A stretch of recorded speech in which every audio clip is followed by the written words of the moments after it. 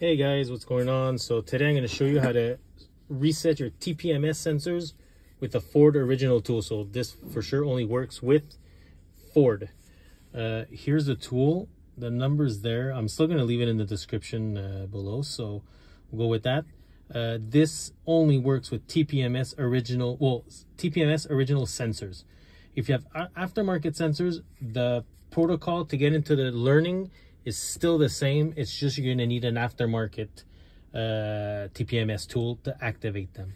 And if one wheel should not work, either your TPMS is defective or the battery's low or something like that. So to start off, everything's off. You're starting at the 0 position.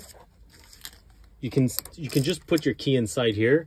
So what's going to happen, you're going to press the brake once and then on, on 3 times.